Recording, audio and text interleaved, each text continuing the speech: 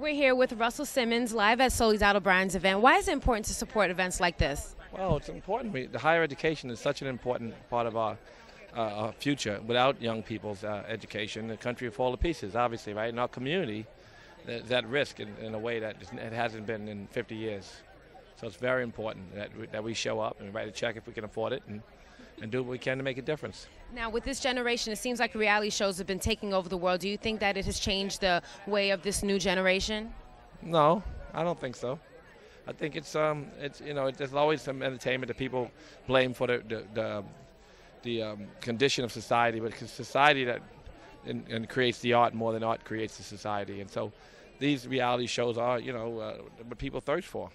Just like they thirst for rock and roll, and people were shocked, and for blues, and for jazz, and for hip hop, and they blame the reflections of society for its reality, and it's not. It's the opposite. So the shows are what they are. There are people who are interested in frivolous stuff or entertainment sometimes. There are people who are interested in more serious stuff at different times. The same people.